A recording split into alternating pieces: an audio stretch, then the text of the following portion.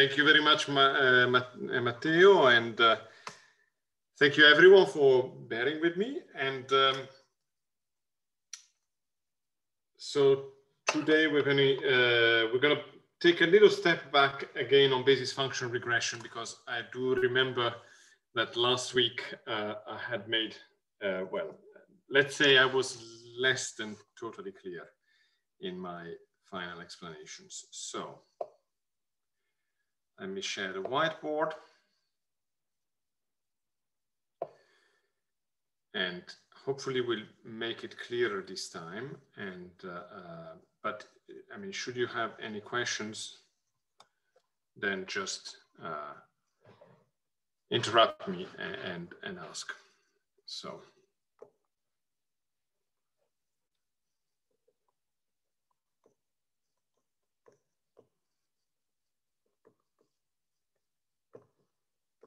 Continued. Okay, so the setup is we want to perform a regression. That would be the standard setup, where we have observations, yi, that are a function of some input xi. Typically, we'll take yi to be a scalar and xi to be a vector, plus some linear Gaussian noise with variance sigma squared, zero mean. And we make the ansatz that are f of xi. In the case of linear regression, we did assume that this was an affine function of the inputs. And in this case, instead, we're going to say it's a linear combination of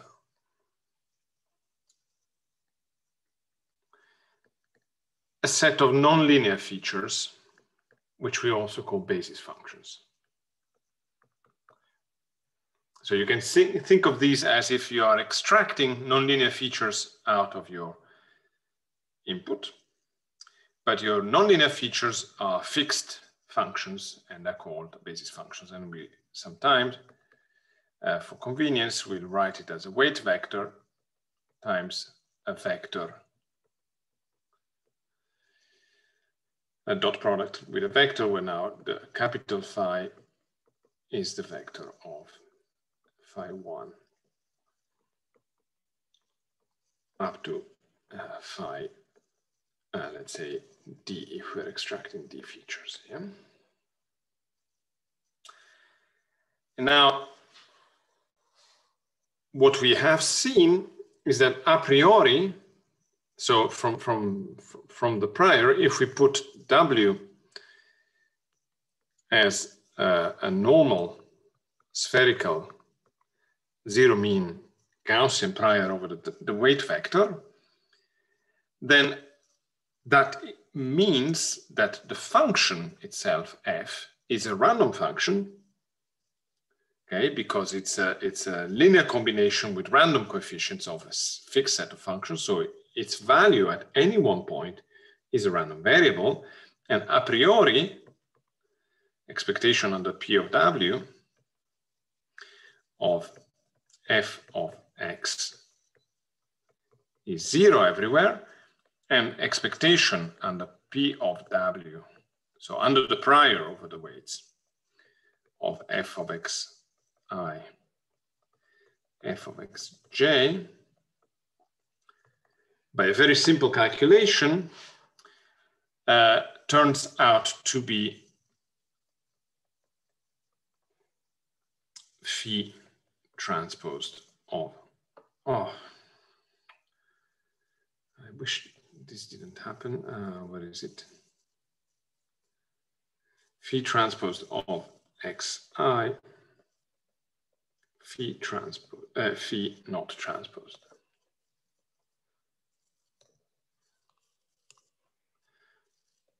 Of xj.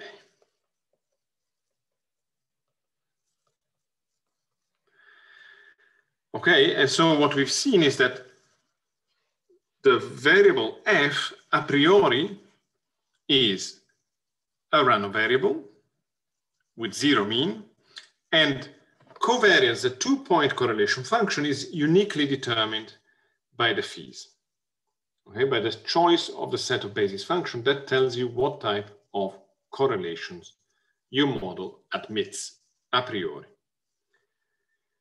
And in particular, one thing that I try to make clear, so if the support of phi is, well, or I mean, if as is natural, let's say,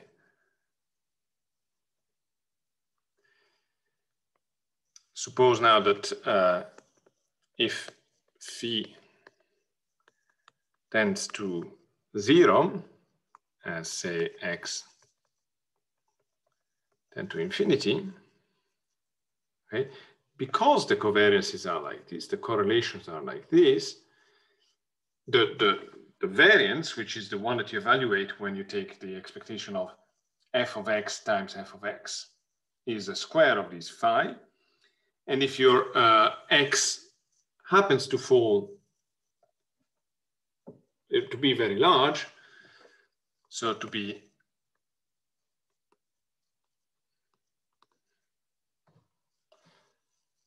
in particular to be outside of the region that you wish to model. Okay, so what's happening here?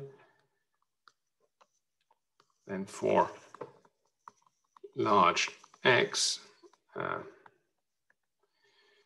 then the variance of f of x will become essentially 0, okay? So a priori, because of this formula, your choice of having basis function, if you make a choice of having basis functions that are localized, then you are basically saying that your function is not only in expectation 0 everywhere, but also that the level of confidence you have on this prior expectation, which is expressed by the variance, becomes extremely high as x becomes large. Now, some people said, okay, well, I made it a kind of example of saying, suppose you have data,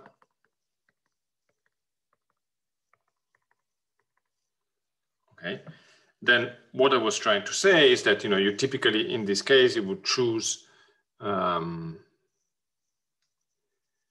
your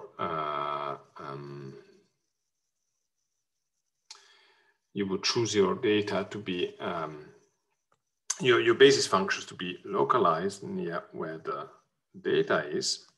That's a typical choice that people make. So you might want to choose these as a set of basis functions. Maybe you could go a little bit beyond the data just to be on the safe side. But this kind of choice would imply that, whatever combination of weights you choose, your function will always be 0 and certainly 0 when you go very far from where your data is. Now, people objected, well, but if you have data, then you're not going to take points from the prior. And that is very true. So if I have data, then the kind of distribution under which I would compute my expectations of the random function is no longer the prior, would be the posterior. So the question now becomes, what is the posterior over the weights?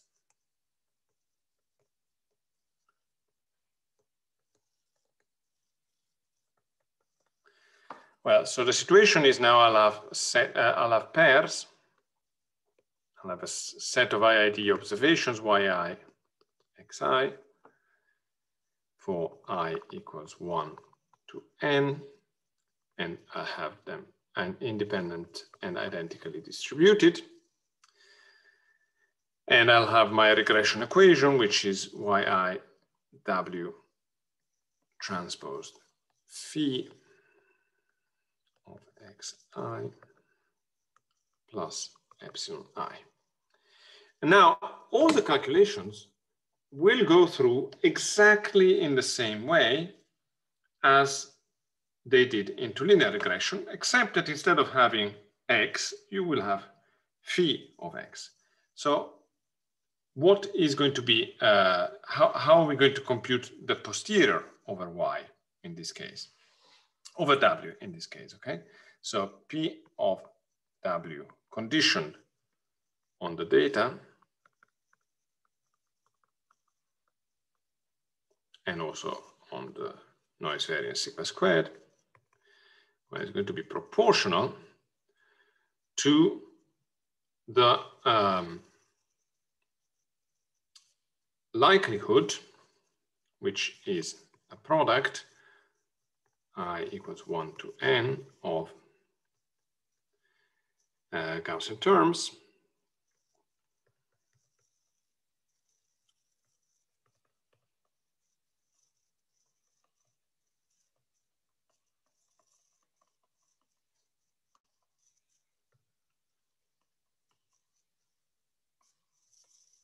okay, so these are likelihood terms times the prior,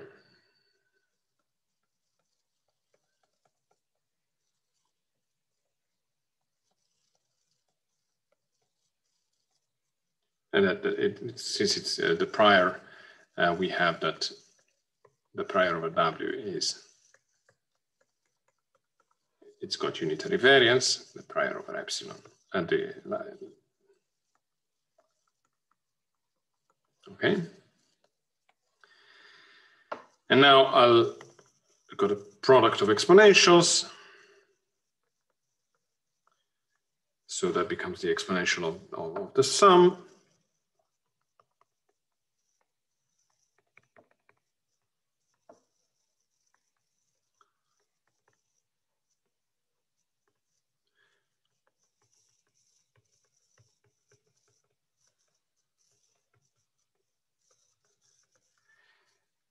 And then I will have a term plus and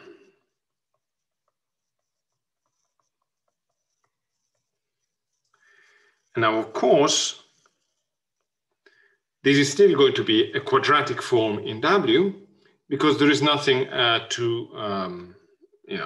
nothing different from the fact that we're simply extracting nonlinear features out of our x's.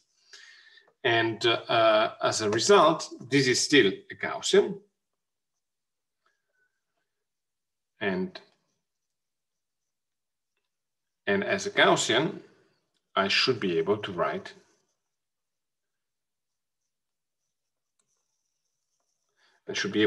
it as normal of a certain mean M and a certain covariance C. Okay. Now I have to learn what this is a matrix and this is a vector. Now I have to learn what the mean of the posterior and the covariance of the posterior are.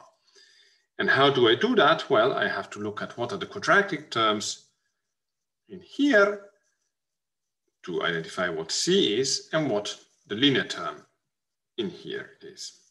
Okay. So if I do that, then I get that C has to be equal to, you see, C is the quadratic term here, would be W transpose C minus 1 times W. So C minus 1 is going to be equal to an identity plus a sum of 1 over sigma squared. So instead of a sum, I can just put an n plus n over sigma squared. Okay, times, oh no, sorry, this is wrong. That's what happens when you try to do it. So it's going to be a sum of 1 over sigma squared, I equals 1 to n,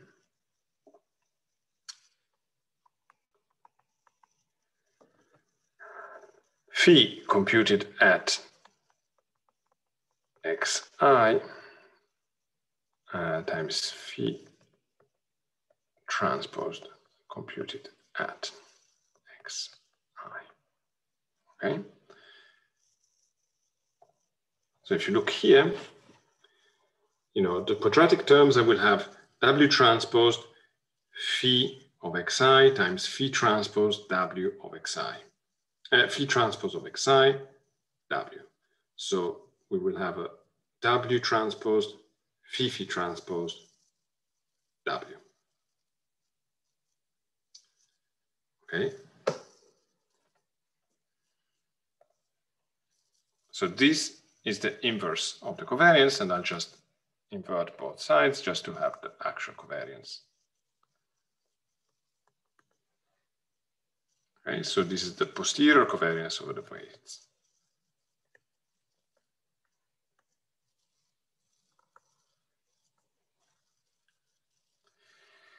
And then the posterior mean. Well, on this side, I will have something like W transposed C to the minus 1. Okay. So on one side, I will have C to the minus 1 M. That's the coefficient of W. And on this side, well, there is no linear term here, but the linear terms come from here, and they would be of the form W transpose phi of xi times yi divided by sigma squared and sum over n. So here it's sum I equals 1 to n of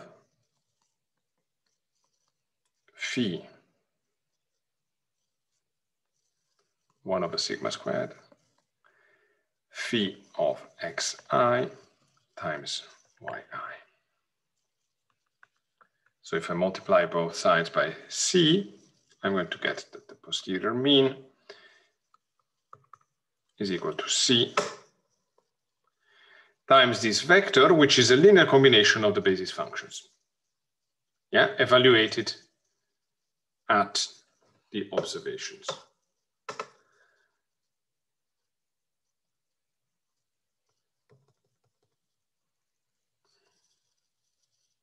Let's take the 1 over sigma squared here in the front.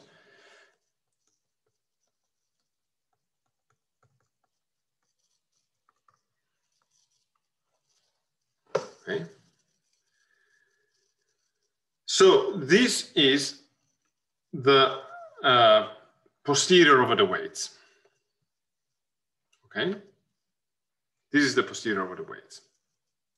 So if I were to go back to this setup, now the functions, the ensemble, the random functions that fit the data somehow are functions obtained as a linear combinations of these basis functions with weights drawn from the posterior, yeah?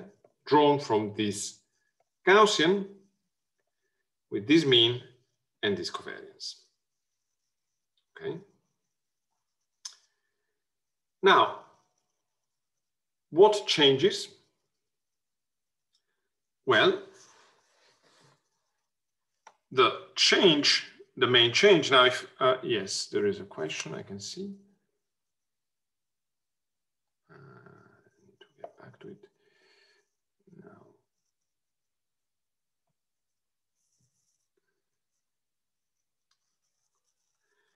Is there any, okay, so there's a question, is there any significance if the mean would be equal to 0? So the mean, you know, the only way in which the mean would be equal to 0, this is is an invertible matrix, yeah? So in general, these won't do anything. So for the mean to be equal to 0, you can either have your phis that are 0 at the point where you have the input observations, which would be a very odd choice, because remember that the basis functions is something that you choose, or would be very unfortunate, or that your observations are all 0. If all your observations are 0, then your mean would be 0 and your function would still be 0 in expectation everywhere. But in practice, you don't expect, you know, if your data looks like what we have in the figure in the second slide, you know, if your data looks like this, the weights will not be zero. The weights will be such that the expected function, let's draw it in orange. So the expected function will probably be something that goes somewhere around the data and then goes back to zero when you're far. So this would be kind of, this would be expectation under P of W given yxi of f of x. So you don't expect your posterior mean function to be zero. But what do you expect it? What is it going to be? So let's do this calculation now. So we need to compute expectation under the posterior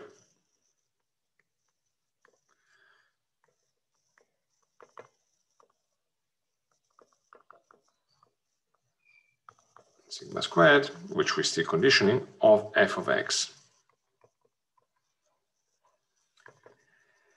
And this f of x, we can, and I'm now going to write it, the posterior, a little bit more succinctly. Yeah, so this thing I'm going to call the data.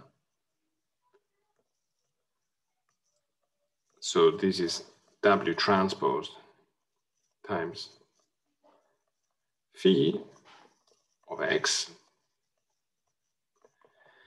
And now the expectation is linear. Phi of x is not a random variable because these are fixed functions. So this is going to be equal to the mean times phi of x, the vector made up of the basis functions. So in this case, where the set of basis functions was a finite set, and they all had the property that they went to zero as x became large, we're still getting something that, I mean, this is a set of, it's a constant, yeah? I mean, once you plug in xi and you plug in yi, then this is just a constant vector, yeah? And it's times a set of functions, all of which go to zero at infinity. So this still goes to zero at infinity. What about, and that's okay, we don't mind that. What about the expectation under the posterior of the variance or the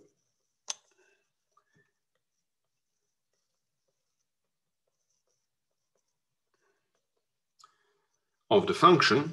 Now here, unfortunately, I do have to subtract the mean, because now this is no longer zero mean, so the computation is a little bit more complicated.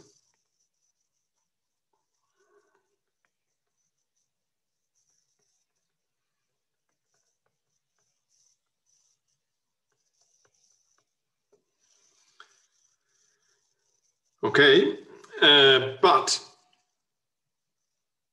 you don't have to worry too much about this, because as you can see, again, this is a constant matrix. So the second moment, expectation of f squared, is still going to be an expectation of W transpose type thing. And multiplied by a phi transposed. So you still have a phi transposed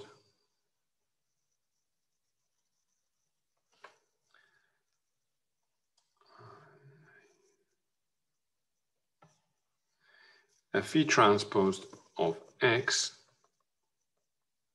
times now the covariance matrix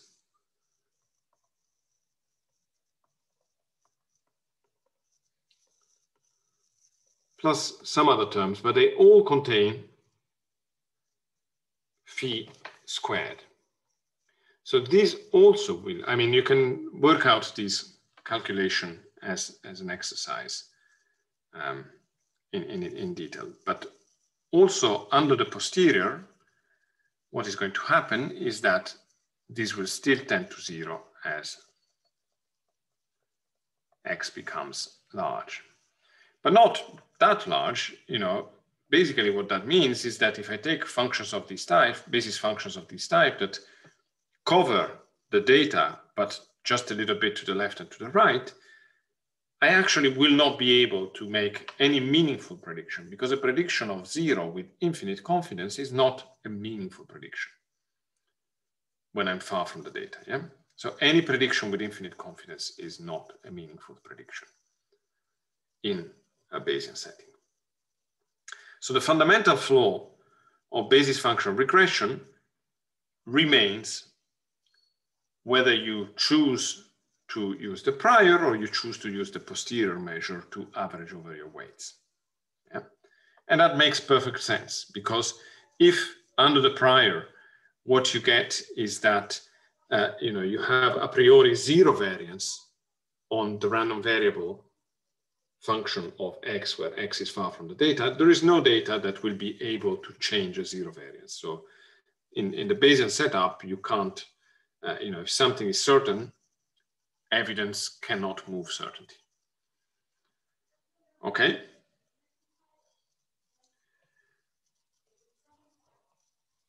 By the way, Matteo told me that you've requested some exercises. So I'll pass some exercises to the course secretary. But in general, if you look at the books that I've recommended, they do have exercises, and they tend to be good exercises. On top of that, you will have noticed that sometimes when I'm too lazy to do a calculation in detail, I'll say I'll leave it as an exercise. Well, that's also a good exercise. Okay, so here's a good moment to take some questions. So, you know, we've eviscerated the issue that you identified last time, that, yeah, okay, I mean, the prior may have zero variance, but you know, you're certainly not going to draw samples from the prior once you have seen some data. Even if you take samples from the posterior, which is what you would do, you're still going to get all of the functions that you sample from the posterior, rather all of the functions that you obtain by linear combinations of the basis functions with weights drawn from the posterior. They will all converge to 0 when you're far from the data, and therefore, or when you're far from the support of the basis functions, and therefore you're going to have infinite certainty predictions away from the data. So this is the fundamental flaw of basis function regression. So excuse me, what is this method used for then? This method is used for interpolation. So if you have, it's used for interpolation. It's a good method because, you know, suppose,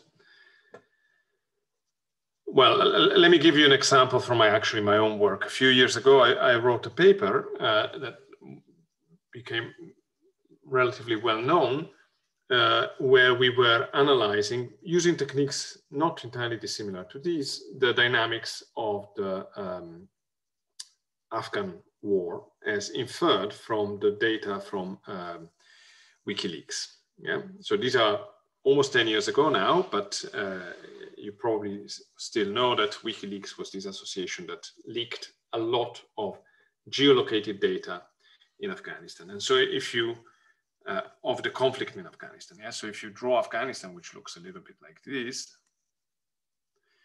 what the data was telling you, you had a lot of dots along the country every week. And these were conflict events. Yeah?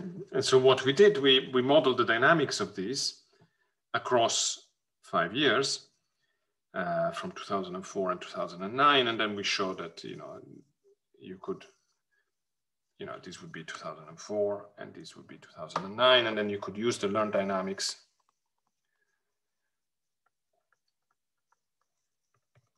to predict what would have happened in 2010, which you could do reasonably well. And how did we do that? Well, we postulated a dynamical system where there were some latent variables, which were combinations of basis functions, which gave you the probability of an event happening. And so the thing that evolved in time were the coefficients of the basis functions. So you would have a set, we had a fixed set of basis functions,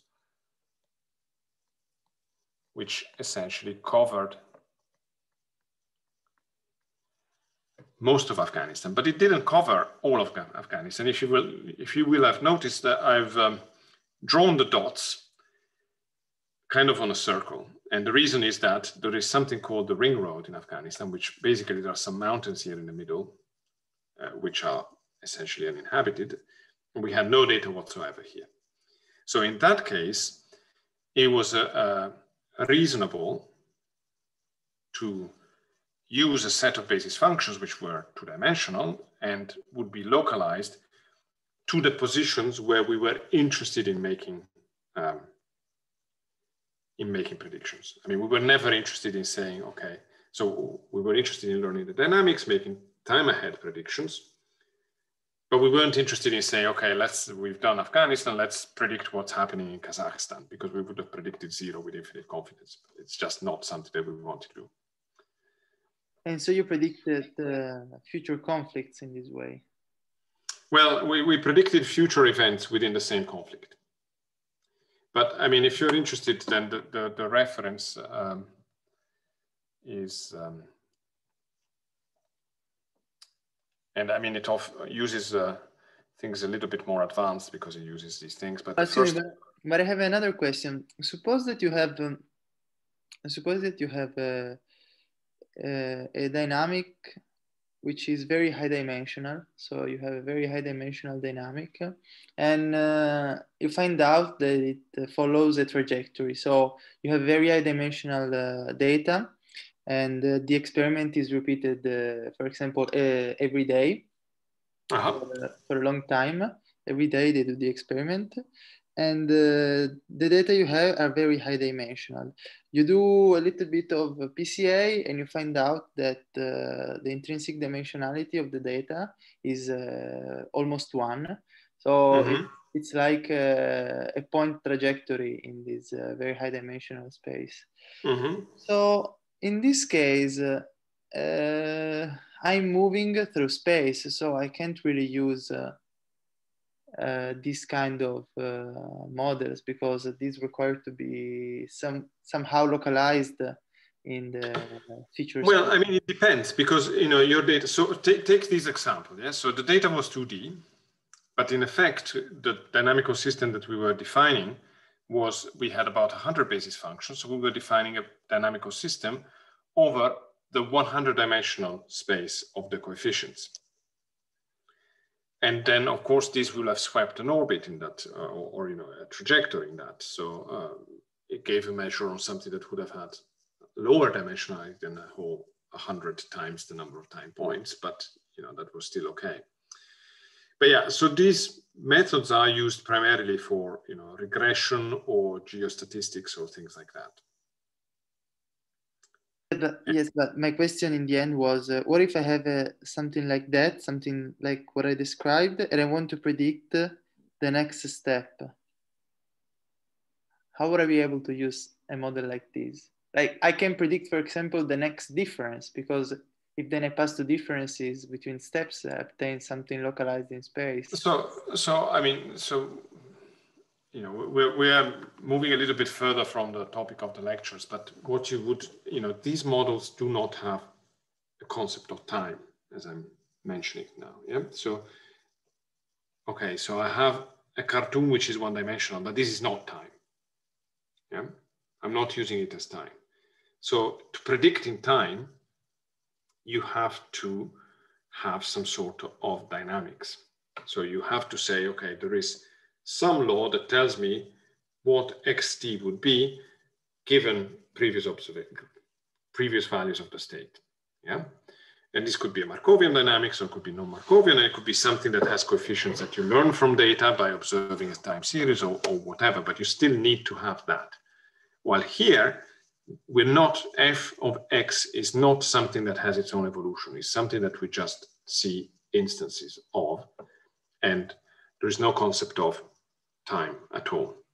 So, I mean, obviously time series analysis is a very, very interesting topic in its own right, but I'm not covering it in these lectures, but you know, we can talk about it separately if you wish. But for the time being, I would like to carry on regression, which is still a very useful thing. Okay, sure. Thank you. You're welcome. Are there any more questions?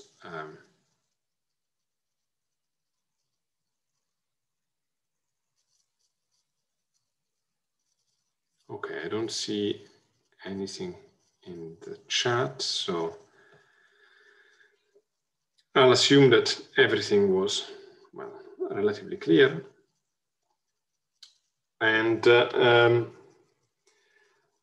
so what I wanted to talk to you now, and this might be really reasonably the final topic of this mini course, is something called Gaussian processes.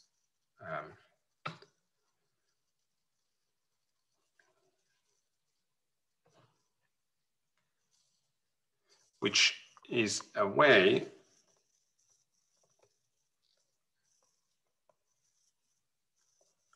to avoid the pathologies that we've seen in the case of basis function regression.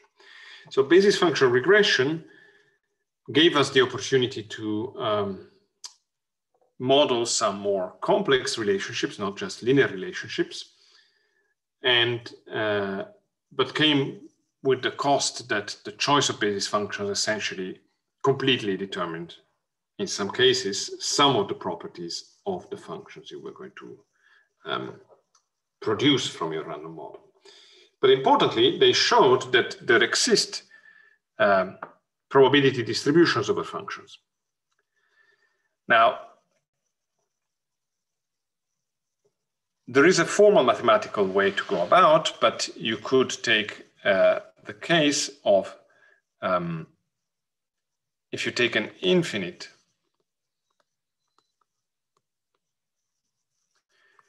collection of basis functions,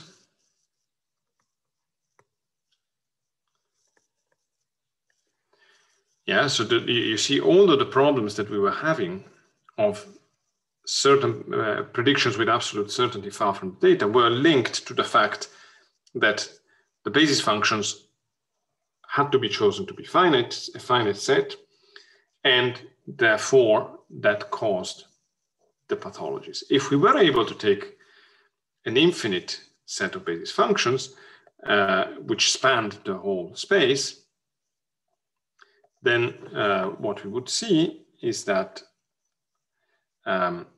we would get, sure, your covariance would still be determined. Come on, pen, work. So your covariance would still be determined by the choice of basis functions, but where was it? Yeah, but your variance, I mean, if your set of fees does not go to 0 at infinity, but you keep having fees, then your variance would not be 0 when you're far from the data, would be whatever the square of the function there is. And that is the idea behind Gaussian processes. So they're essentially a regression with an infinite collection of basis functions. Yeah. The reference for this is the book by Rasmussen and Williams. Gaussian processes for machine learning. And it's chapter 2. Yeah, chapter 2, I very much recommend reading it. Also, it gives you a very good description of basis function regression. So the point of view of an infinite collection of basis function is what people call the weight space view.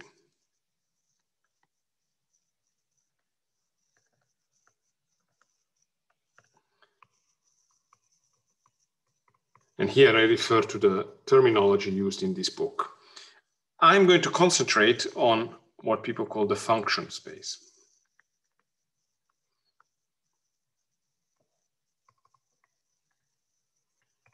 This is the one that we will use this. Okay. What is the function space view of Gaussian processes? Essentially, it's a more axiomatic view, and the definition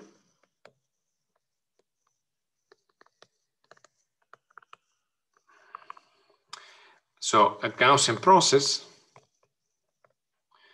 is an infinite collection of random variables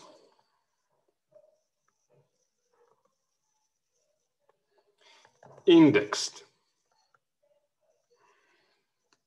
by the index x, which lives in R to the d, such that for every finite collection x1, xn, the vector obtained by evaluating, so it's an infinite collection of random variables f, the vector f of x1, f of xn is Gaussian distributed.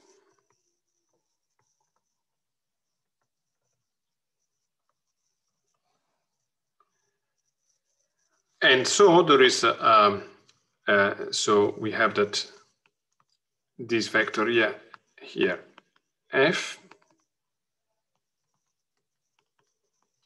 of x1, f of xn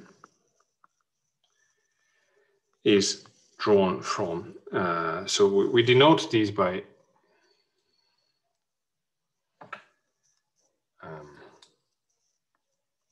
GP mu k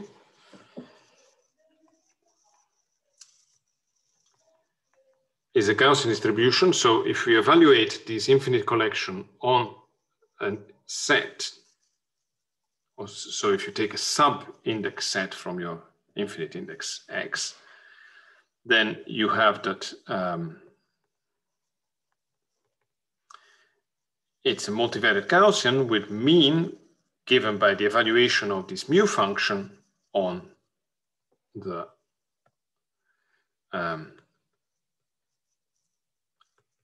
collection of points. That's the mean vector, mean function.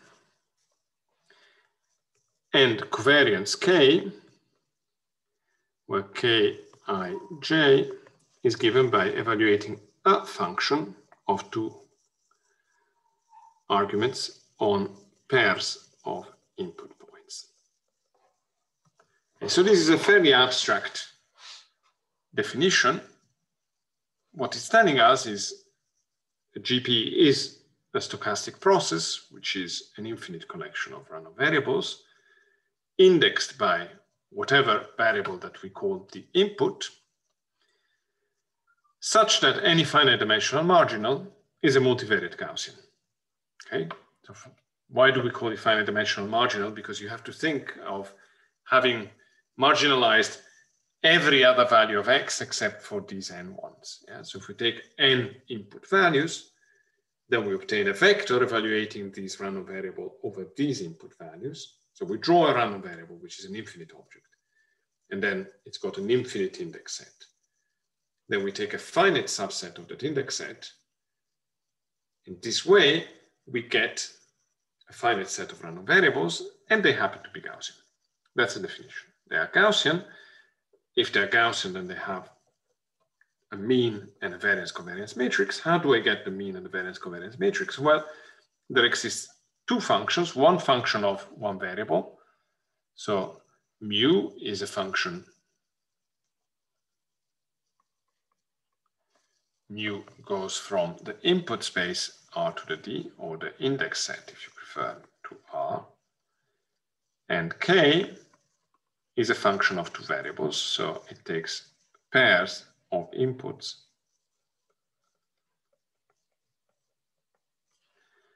and returns one value, which is the covariance between those two, the covariance of the random variables, function evaluated at xi, function evaluated at xj.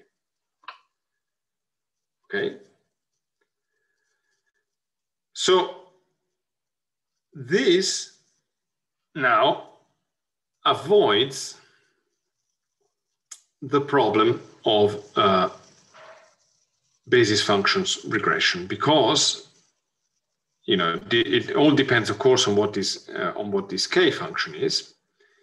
But a typical choice is stationary, of stationary Gaussian processes,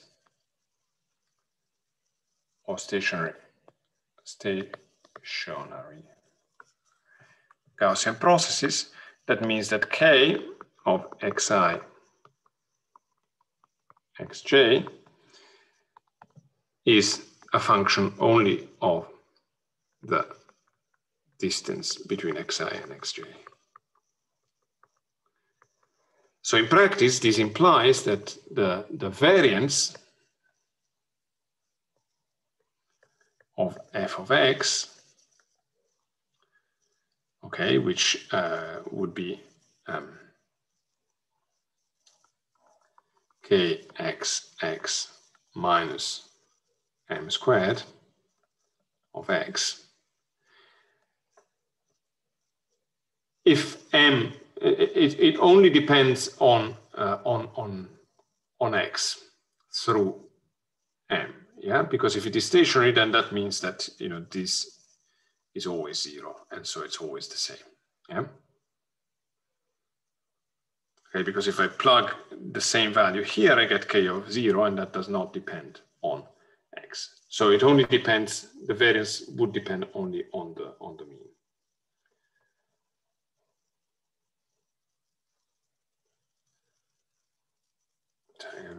So that's already the best. So there's no, sorry, that is already by definition. So k is not the second moment; it's already the covariance matrix. So the variance is k xx, and so this is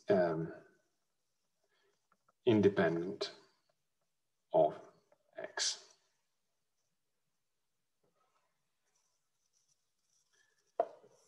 Okay, so from this definition, if I have a stationary Gaussian process, I end up with a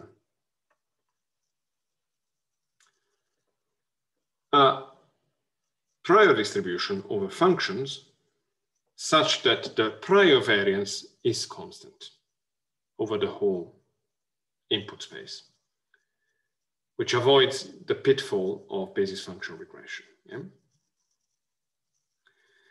Now the questions, I mean, you might well ask, do Gaussian processes exist?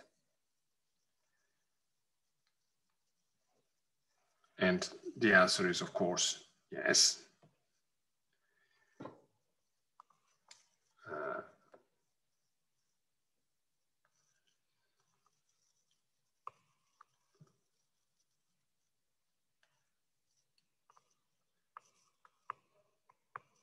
So what do I need to do to get a Gaussian process? Well, I need to create such a collection.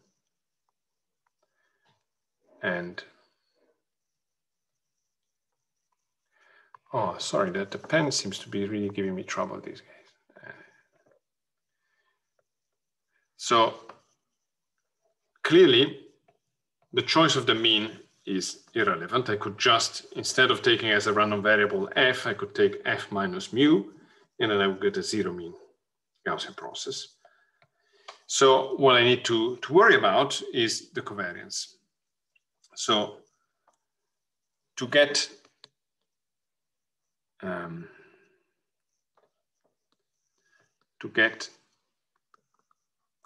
a valid Gaussian process,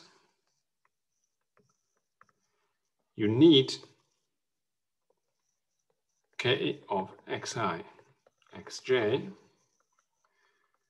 to provide a valid covariance matrix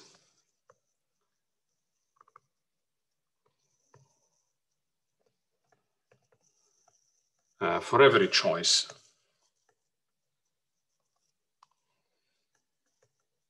for every set of xi, or let's say x1, x, n. Okay? So the question is, I've given an abstract definition. Does this correspond to any reality?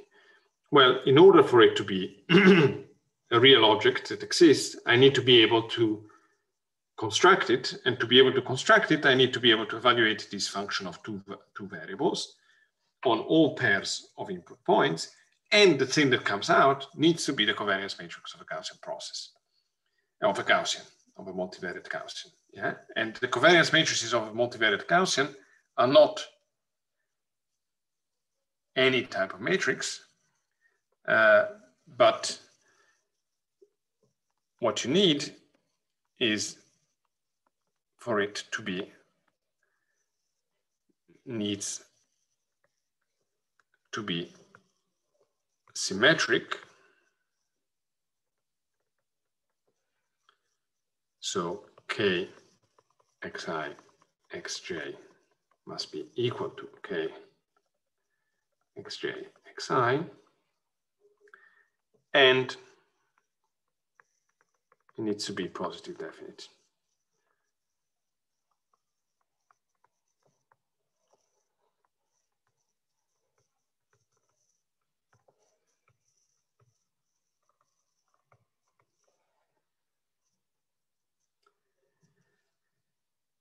And there is a theorem which is called Mercer's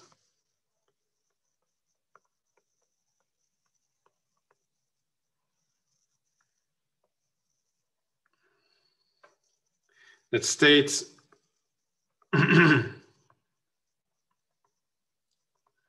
conditions under which k can be a covariance function.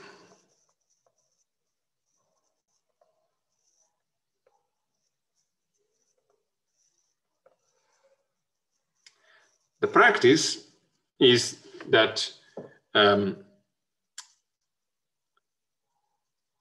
most covariance functions are constructed from a few existing and well-known covariance functions. Yeah? So the best known of all is the so-called the radial basis functions covariance.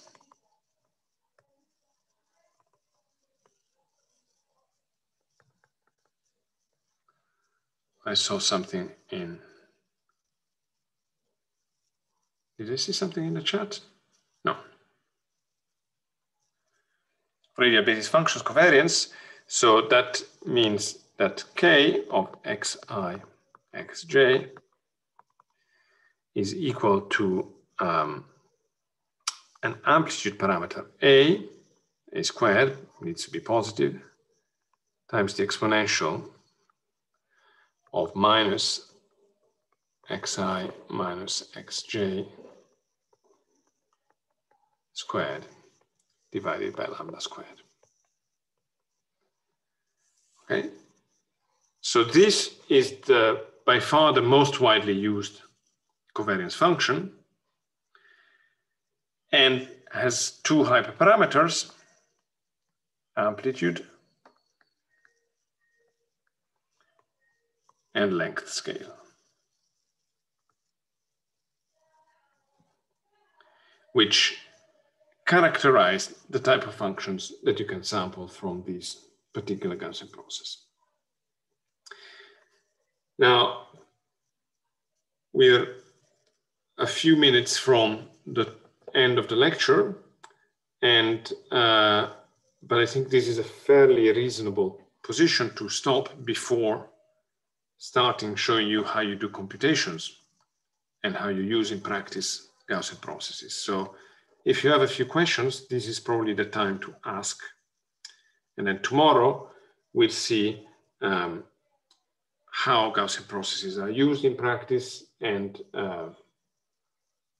how, you know, a few topics that will be potentially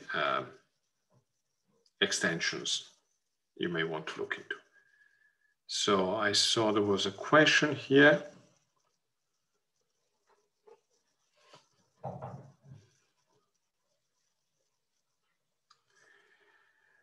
So the question, I mean, it's probably best if you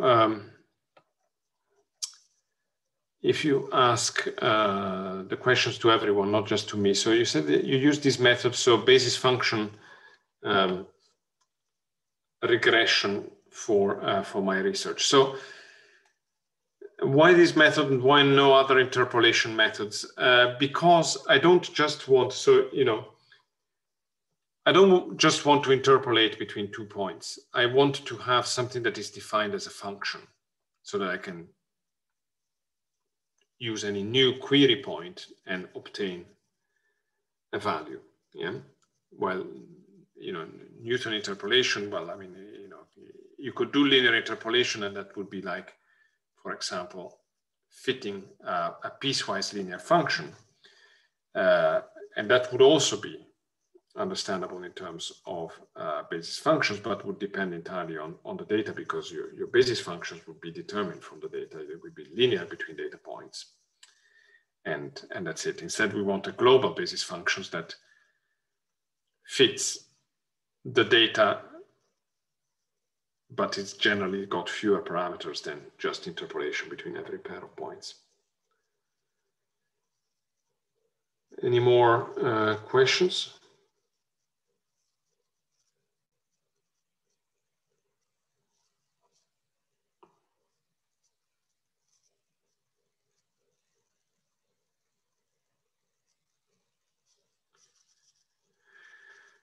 Well, if there are no more questions, let's stop here, and we'll pick it up from where we left it today, tomorrow at the same time, 3:15.